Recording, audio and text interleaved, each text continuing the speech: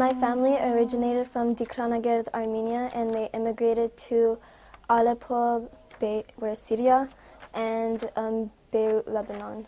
My family wasn't able to preserve a lot of artifacts, but they were able to get some rugs that were native to Dikranagerd.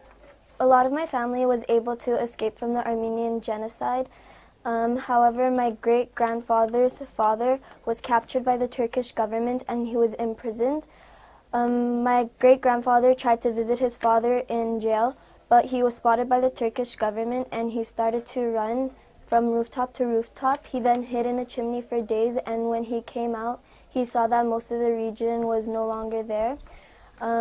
He was found by the Turkish government, but then he was able to escape and survive. The Armenian Genocide affected my family because we no longer live in our home country. We live in the diaspora, and my family lost a lot of their wealth and their family members during the genocide.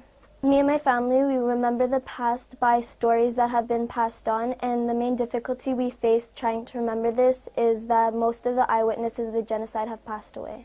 I see myself helping our community with raising awareness about Armenia and the Armenian Genocide, and justice should be served by the recognition of the Armenian Genocide and return of our lands.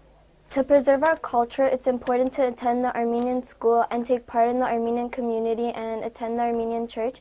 We can continue to speak our language and practice our traditions. Even though most of the genocide survivors have passed away, it is important that my voice is heard so I can pass on their story and make sure that justice is served.